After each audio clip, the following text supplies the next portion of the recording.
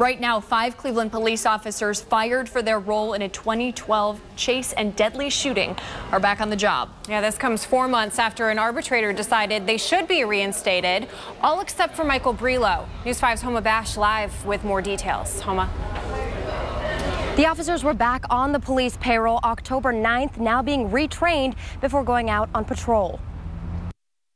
In January 2016, the city of Cleveland fired 6 police officers involved in the 2012 shooting deaths of Timothy Russell and Melissa Williams, suspended 6 others. In June of 2017, an arbitrator decided that 5 of those officers should be reinstated. According to the police union's attorney, the city did not appeal the decision. And as of October 9th, the officers are back on the payroll. It is a decision Mayor Frank Jackson says he was against then and is still against today. We disagree with the arbitrator decision, but it was the arbitrator's decision, and getting those decisions overturned is almost an impossibility to do that, and so I disagree with it. The officers must complete a 30-day return to duty program, which is standard for any officer going back to work after more than 60 days. Then they'll spend up to a week at the police academy for retraining.